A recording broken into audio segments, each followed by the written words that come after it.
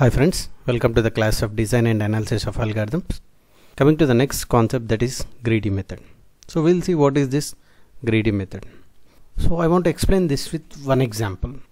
Of course it is a straightforward technique where you may have more than one solution. That is, if I consider the problem of change making, let us suppose you went to a shop and you purchased some items for rupees 34 and you don't have any change and you have given 100 rupees note. The shop owner has to give 66 rupees. How many ways this 66 rupees can be given by the shop owner? So there is a first solution, I call it as 150 rupees note, 110 rupees note, 15 rupees and 1 rupee currency note. Like this he can give. That is the first option. And the second option, he may give 3 20 rupees notes and 1 10 rupees note, 1 5 rupee, 1 rupee. Like this. Not only that, you may have more choices like this. So he may give any number of choice.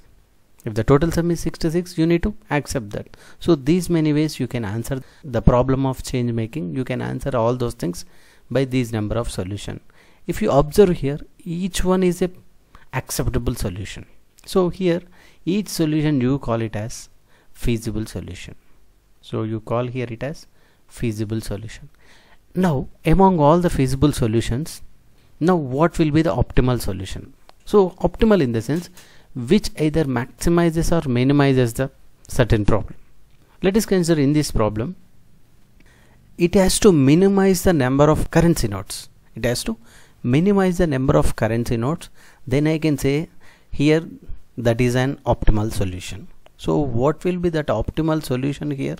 Means, of course all are solutions, but among them I want to find the optimal solution which consisting of least number of currency notes. Definitely I can say this is. He may give in any number of choices. Every choice is a feasible solution. Of course he may give 66 as 66 1 rupee coins also. That is also acceptable. But what is optimal means? This is optimal. Now connect this one with your greedy method where you have a problem to solve. That problem has a number of solutions. That is, every solution is acceptable and every solution is, you call it as feasible solution. Among all the feasible solution, you need to find the optimal solution.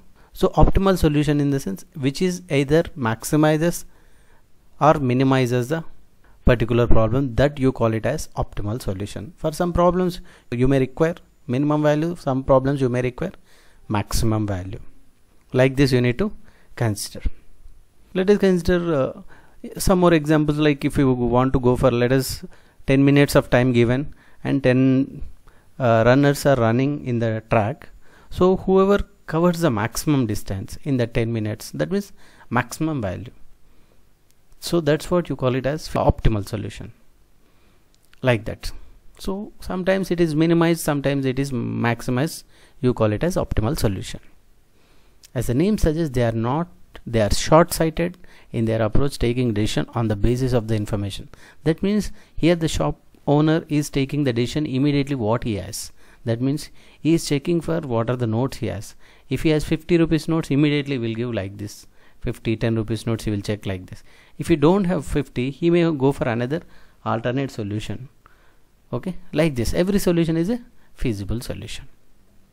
The definition is a problem with n number of inputs will have some constraints. Here you have n number of inputs, n number of currency notes. What is my constraint here? You need to use these currency notes and the constraint has to be satisfied that the total sum of this currency which will be given will be equals to 66. Any subset that satisfies these constraints are called as feasible solution. Now this subset is satisfying, this subset is satisfying, this subset, like this. So every subset you call it as feasible solution. Now about optimal solution. A feasible solution that either maximize or minimize, that you call it as optimal solution. So here in greedy method we need to remember you will have more than one solution. Every solution you call it as feasible. Among the feasible, one solution will be optimal solution which either maximizes or minimizes. Now this is control abstraction for the greedy method. If you see here how this procedure will follow, we can say it's a general method.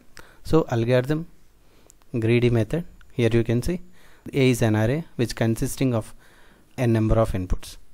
Solution initially 0, that is initializing. For I equals 1 to n, you are selecting the option, that is solutions. If x is equals to select, that means x is equals, you are selecting one solution, that means you are selecting a subset of coins. Now if feasible of solution comma x, that means if whatever you are selecting, if it is equals to 66, of course I am explaining this with our example, change making example.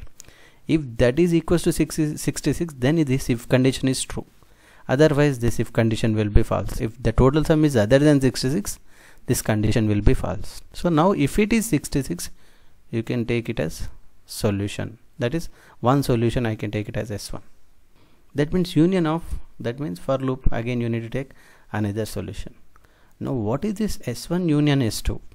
It depends on the problem, either it is maximizing or minimizing, the value will be given to solution.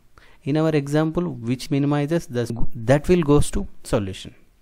In some problems, if which is the maximum value, that will goes to the solution. Like this, finally after n number of iterations, finally you will get a solution which is optimal one, that has to be returned here. So whatever it is returned, this will be optimal solution. So like this general method is there. Okay, this is about general method of greedy solutions. Now the applications.